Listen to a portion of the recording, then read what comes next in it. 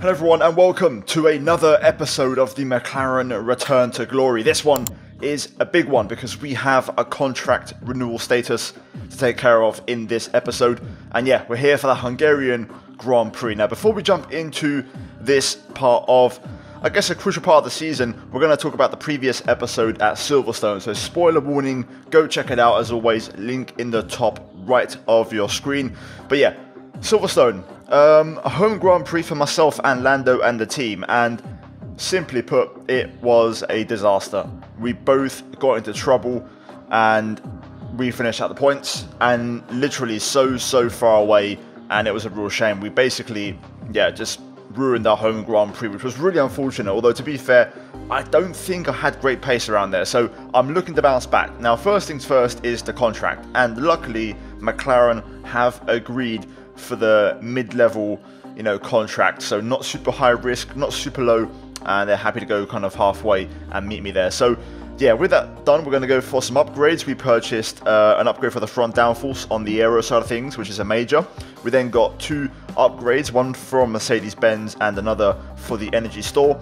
And we're going to basically try to move forward. At the moment, we do have a couple of restrictions in terms of facilities. I can't actually do a lot more upgrades on aero or chassis right now, so I'm waiting on McLaren to, bring those upgrades in. So for now, we're doing the best we can, but we are starting to slip away a little bit, especially now if you look at Haas and Williams bring in huge upgrade packages this weekend. So we're no longer the 5th best team, and we slip back down to 7th as, other teams around us are improving. And also Aston Martin closing the gap to the top 3. So yeah, it's all kind of opening back up again in that midfield battle, and there's a gap now to Aston Martin, to be fair, quite a big gap. So yeah, we're going to jump into practice, and overcast conditions but no rain at any point, and the car felt pretty good, not going to lie. We seem to have a good setup, good balance around here, and the car's working reasonably well, relatively well. So yeah, we finished our run, we went back to the pits. You can see the pace was getting better and better each lap, albeit using a bit more ERS. Fuel also pretty decent, so overall balance is good and wear levels are looking pretty good, so that's always a good sign. We picked up a bunch of development boosts, of course, as always, after practice, although we are starting to run out of, productive boosts. We're basically just getting a bunch of durability ones, which aren't exactly productive in terms of what we want to aim for. We do level up on driver acclaim to level 8, and we can now jump into qualifying here at Hungary, and we're going to put the pace to the test and see if it is legit, or will the AI, unsurprisingly, as it does happen a lot in these games, find another level of pace that I can't quite match. So here we go. Q1 time. This was the start of my first timed lap, and I won't lie, the extra horsepower caught me off guard. We completely outbroke ourselves onto the marbles, ran way too wide, and yeah, that was a pretty big time loss already. Later on in the lap, heading through the end of sector 2, I had a bit of a moment through the fast right-hander, and now out of the final corner, we're going to close out the first time lap with a 1:17.4, pretty much a 0.5, and we go P13. So nothing to really rave about on that first lap. I then, as always, went for a cool down lap and then a second push as we was fueled for 2 laps, and we're going to see if we can basically correct those small errors and find some time. So turn 1, braking just before the 50, down a 3rd gear, staying nice and tight, and this time you can see we find the lap time. DRS open as we make our way down to turn 2, brake just before the 50, the brake marker ball's on the left, so that's your reference, and then make sure you get the power down as soon as possible out of turn 3. Now then, sector 2, over the blind crest, try to get the inside curb, although we take a bit too much, bottom out, run wide. We don't invalidate, but we lose time, so that's probably why the game didn't invalidate our lap time, so not exactly ideal. Making our way into the chicane though, over the curbs, we do find a bit of time through there in 3rd gear, and now just trying to hook up these long swooping corners in 4th gear, as we actually find a pretty decent amount of time, to be fair, through there. Now through the fast right, little bit of understeer. I didn't quite catch the inside curb, but we still found time as we carried some better corner speed and didn't have any oversteer. And we also nailed that braking zone as we're now currently 4 tenths up, making our way into the final 2 corners. This could be good enough as we now make our way into the final corner, try and stay tight, dipping down to 3rd gear to get a bit more rotation, and now DRS open up to the line as it's a half a second improvement, and we drop into a 16.999 and into P9, which is much more like it. As you can see, we're safe right now by about 3 and a bit tenths at the moment. If you look at Tsunoda, it's over 3 tenths, it's nearly 4 tenths. So I'm going to take a chance and not go out. And we just get away with it. We was very lucky to not get eliminated. We made it through by 8 1,000ths of a second over Valtteri Bottas. So the margin's extremely fine, but it worked out and we save a set of tyres, which is the ultimate goal. So into Q2, as you can see, fresh set of tyres on. And we know from that previous qualifying session, the 117 dead is the benchmark baseline for this first run. So up to the start finish, and we say 17-1. However, we're last, and by a long way. The AI found a big chunk of time in Q2, and they actually really stepped up the pace. So I again went for a second push lap on that same run, and we did find some time, to be fair. A couple of tenths making our way into the final corner, and this should get us below the 17s, and this should be our best lap of the weekend so far as we cross the line and set a 16.9, marginally faster than our Q1 lap time as we go P13. So yeah, not exactly ideal. Matching lap times, but not really finding time, and the AI are finding time, so that's not a good sign. Right now we're looking at about just over 2 tenths we need to find to try and get through. So this is it, the final run in qualifying 2. Can we get into Q3 and bounce back after that poor qualifying in Silverstone? Here we go, DRS open, down to turn 1, spot the 50 and brake just before it, down to 3rd gear. Try and stay tight. I don't do too badly there. The exit though really good as we short shift to 4th and get some really clean traction. Turn 2 brake at the 50 again, down to 3rd gear. Important traction zone here again as you kind of floor it at the end of 3rd gear into 4th, and you want to try and get that drive. Now then, over the left kink, this time not bottoming out, keeping it within track limits and finding a big chunk of time. Also a bit more time found there through the long right-hander of turn 5 as we head into the chicane. 3rd gear, clipping the curbs, a little bit deep. I overcommitted and lost a bit of time on the exit as I carried a bit too much speed in the first part. Although we absolutely nailed these swooping corners in sector 2, and for good measure we now, as we clip the inside curb, the fast right-hander to close out the middle sector, and right now we're up by a couple of tenths, so this is looking very good. Into sector 3 then, the 90-degree right on the money, and now the final 2 corners here, staying nice and tight, power down as soon as possible, and now just 1 corner to go, and we go in super early to try and find some lap time, which we managed to achieve. DRS open, up to the line, and it is a big improvement. It's a 16.4, and I was very happy with that. That was pretty much near perfect besides the chicane.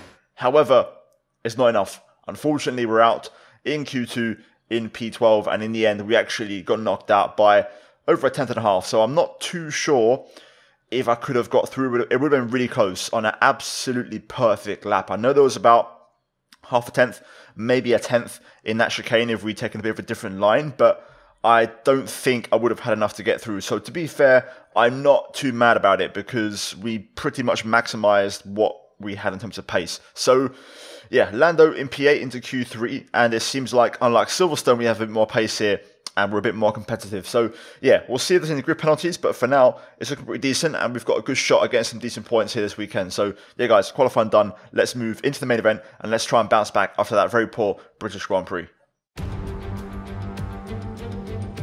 It's race day in Budapest as we get ready for another round of Formula One action. We're not expecting too many retirements at this circuit. There are plenty of current and former drivers with flawless finish rates here. In particular, Ralf Schumacher, who made it across the line in all 10 of his Hungarian Grand Prix starts. 14 corners then for our drivers to navigate at the 2.7-mile Hungaroring today. It's 6 lefts and 8 rights around a lap here, with average speeds in the region of 120 miles per hour. It's time to take a look at our starting grid for today's race.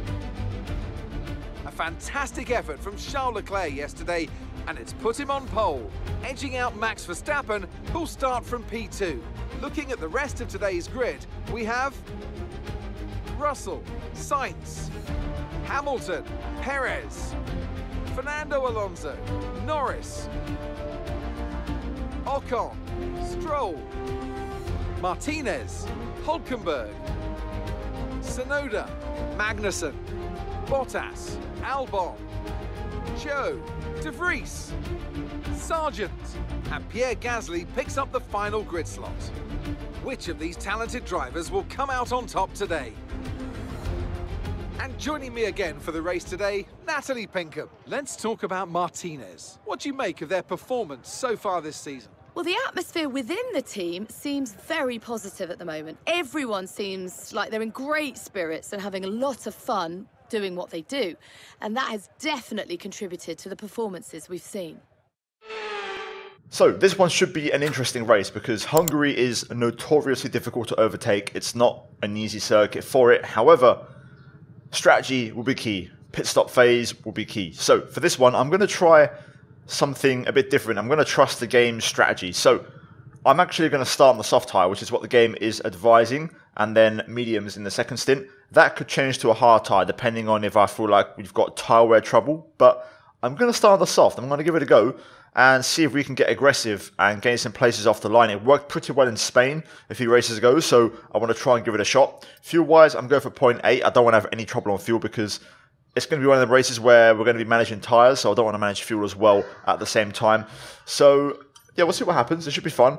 Down below, guys, as always, a prediction. Can we bounce back after Silverstone? And yeah, leave a like on the video, subscribe, all that good stuff. It really helps me out. And let's get into it. Right then, here we go. The lights are on. Soft tyres ready. Lando with a horrible start.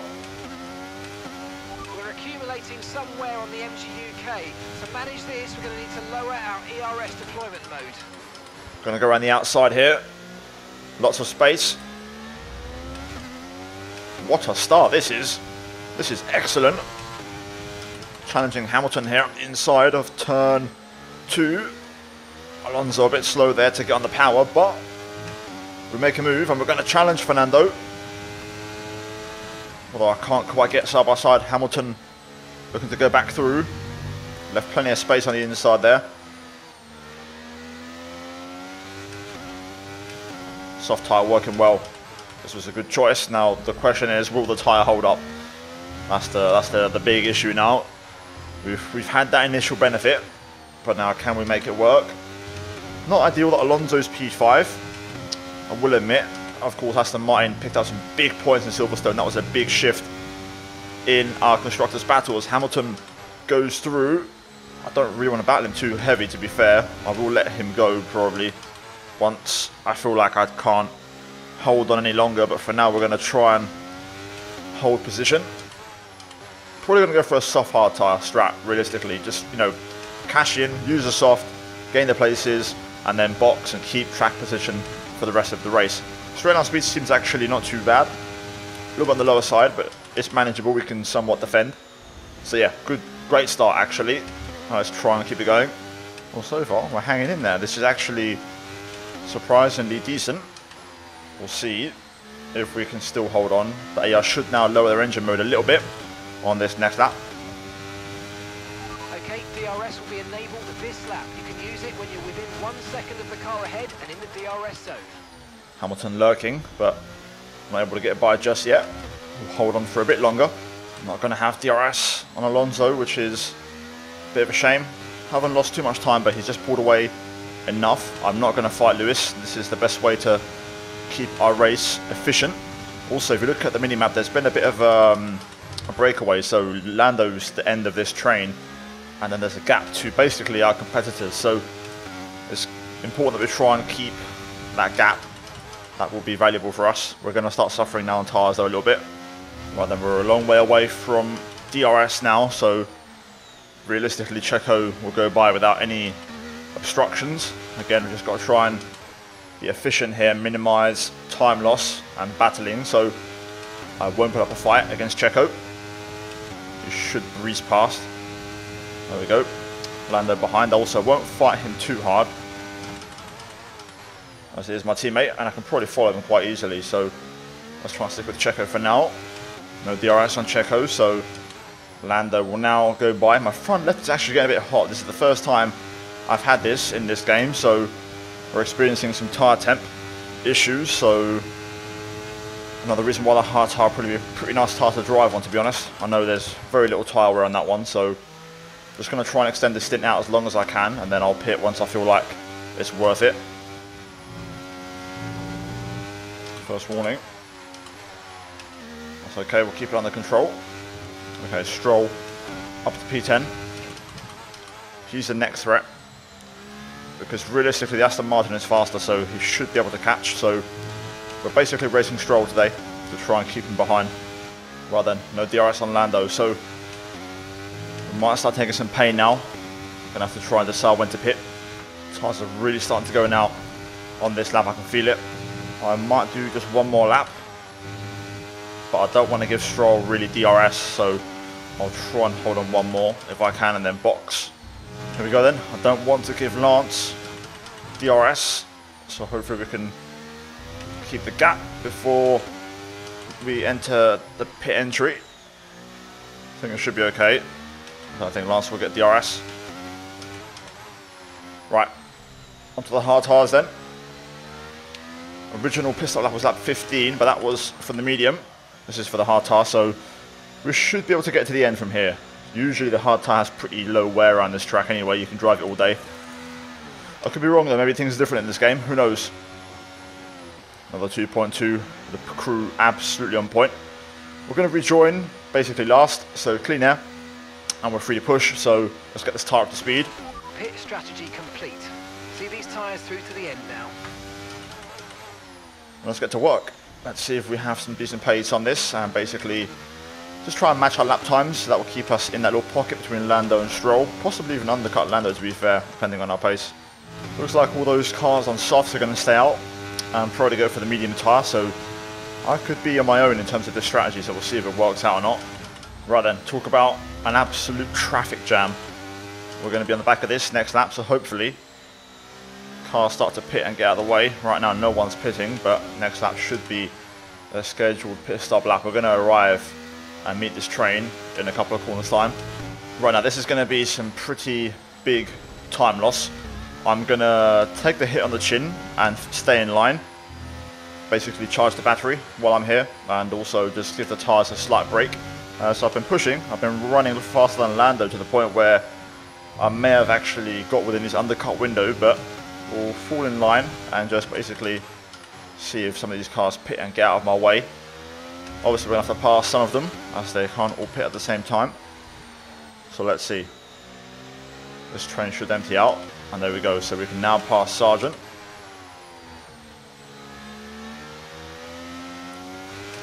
This is why we save the battery, so we can make some progress.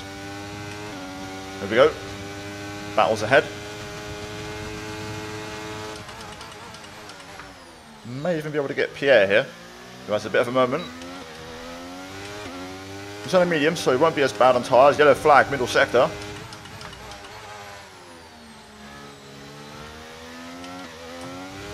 Bit of a moment there, but we get the cut back on Gasly as Sainz retires.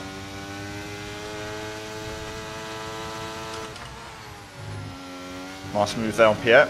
Had to go through. Ocon's on hard, so he won't be too slow, but Caution, caution. De Vries is basically a mobile chicane. Okay, be aware there's an incident in the next part of the track. No overtaking through the yellow flags. Yellow flag zone. Can't overtake. Okay, clear. De Vries is pitting this lap anyway, but not going to waste any time. Let's try and get within Ocon's DRS if we can. That would be a nice little boost.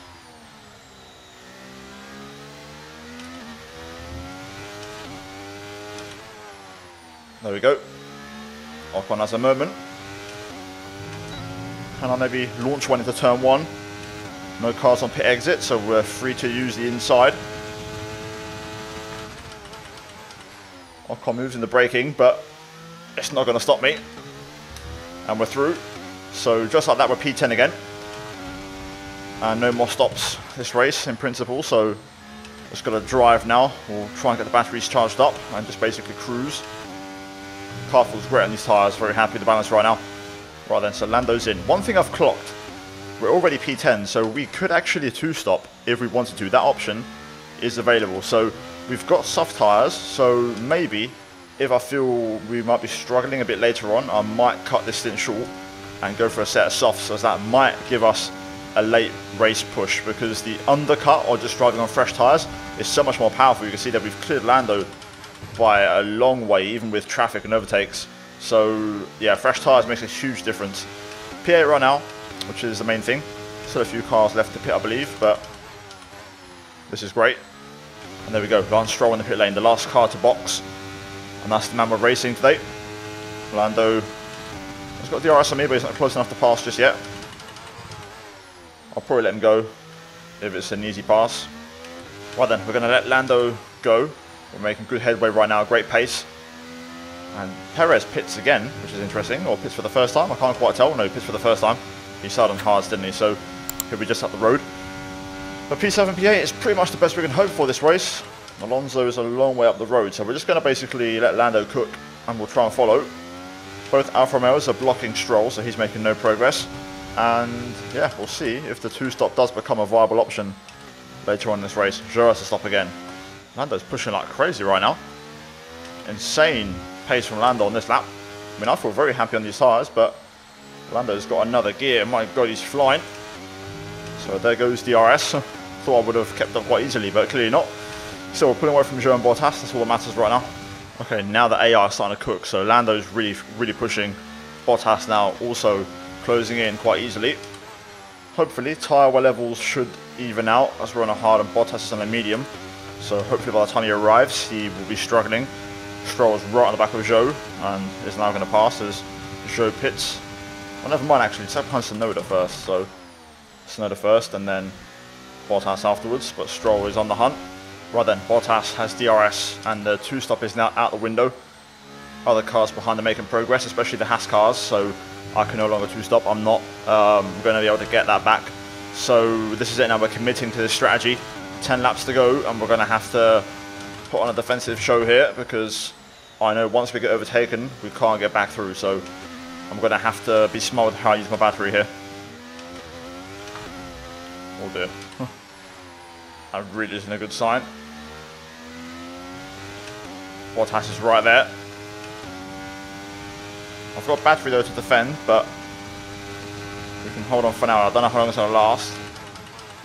Stroll has joined the party as well. Ideally, a bit of a scrap between Bottas and Stroll would be the perfect remedy here, but hoping that Stroll holds on to 10th place and doesn't actually move to 9th and gain a couple of points more. Bottas under pressure from Stroll. This is exactly what we want. Bottas didn't really put any pressure on me on that lap, so let's hope these two can scrap for a bit. That's exactly what we want, just them two battling away. Right then, big pressure from Stroll, who is got the bit between his teeth and just looking to pass. And make sure the exit is on the money, which it is, but Stroll is right there. Our straight line speed though is very good with the battery on. Looking full Stroll to the outside here, that's no threat. We can do this all day. It's only if he gets a really good exit and a really good run. Luckily there he got a bad exit like myself, so we got away with that one. So yeah, let's keep it going. I'm feeling pretty comfortable right now, I can hold on to this. Stroll's going to be there the whole time. He's not going to have any tyre trouble, as he's on a much fresher hard tyre than me, so he's going to be, you know, with the advantage the whole time. Bottas now starting to struggle and can't keep up. But a couple of good runs though, and good exits. Stroll trying again here. Hamilton battling Alonso. Hopefully he can get the better of him. I thought I broke myself. Oh, getting on the anchors though, nice and late. Beautiful exit there. That was on the money. I can manage with this. I just hope I can cope when AI deploy full power mode in the last lap and a half or so. Oh dear. Mistake. Pressure on from Stroll. But we managed to defend. Done the same mistake as qualifying there, just cut too much. Bottomed out, ran wide. Stroll's a bit closer this time. Gonna completely cut off the inside line. We are so good on the brakes. And I know I can get this exit every single time. Stroll again trying, but no way through. This is great. Ministry of Defence so far. Right then, Hamilton overtakes Alonso on the last lap. Can we keep Stroll behind? This is going to be his last chance pretty much, as he now goes full power mode. So this is going to be very tough to defend from. Luckily we've got plenty of charge, but Stroll is right there. Look at the difference this time as he gets to power down. He's pulling. We're not going to give up though, we're going to send it up the inside on the brakes. Lots of marbles, leaving space, and we stay in front. Stroll unable to go around the outside. Not over yet though. He's going to be in full power, so he's going to be a constant nuisance this entire last lap. So we're going to have to use power in all the key areas. But I think we've got it under control, barring any mistakes. Just got to keep it nice and tidy now. This could be a chance right here if I don't nail this exit. Yep. He's right there, but we cover off the inside as Leclerc wins. Just got to get through this next kind of mini straight after this fast right-hander. I've got to make sure the exit is good out of here. That's good. Power down super early. Stroll closing. But we just cover off the inside. Make our car nice and wide. And that should do it. So the strategy pays off. Slide on the soft tyre, jumping the positions. And we leapfrog our way into the points. And that is a very good P7, P8 double points finish to bounce back after a torrid Silverstone race.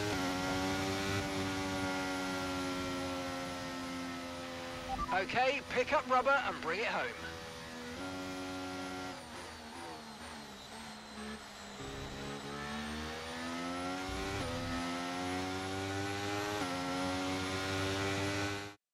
It's victory in Budapest then, and what a victory it is after an incredible Grand Prix.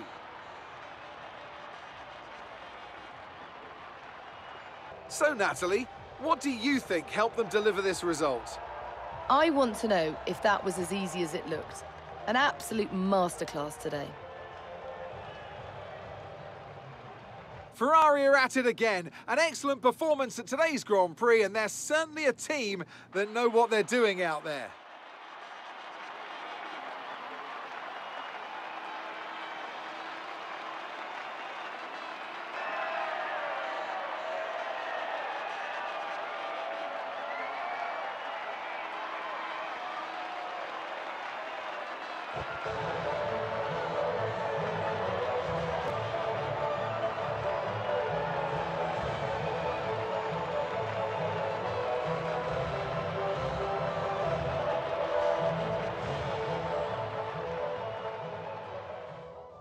Right then, happy with that. Decent race, decent result, and decent points haul. And pretty much we tie Aston Martin for points brought in this race. So very happy with that, as we are currently going for a bit of a phase. You know, we're a bit off the back foot, not really getting the upgrades on the way other teams are, so we're going to have to try and bounce back. Leclerc, though, the winner ahead of George in very fine margins there for the win. Verstappen third, Perez recovers to fourth, Hamilton fifth ahead of Alonso. Double points finish, both cars in the top 8 ahead of Stroll and Bottas. Standings then, let's have a look at them. So drivers, we're 8th right now, and still keeping a nice lead over Lando of 13 points. Alonso, 29 points up the road, and that's going to be a big gap to cut back on, but hey ho, you never know, things might turn around later on in the season. Constructors though, as you can see, the gap still remains at 5 points to Aston Martin, so nothing gained, nothing lost in this one, guys. So yeah, light is dwindling, it's getting dark, and I need to try and get this video edited in time, so yeah, like, subscribe, hopefully you enjoyed it, and as always, a big shout out to the members for supporting the channel. Check out the videos on screen if you haven't seen them, and I'll see you guys in the next one. Take care, and it's goodbye from me.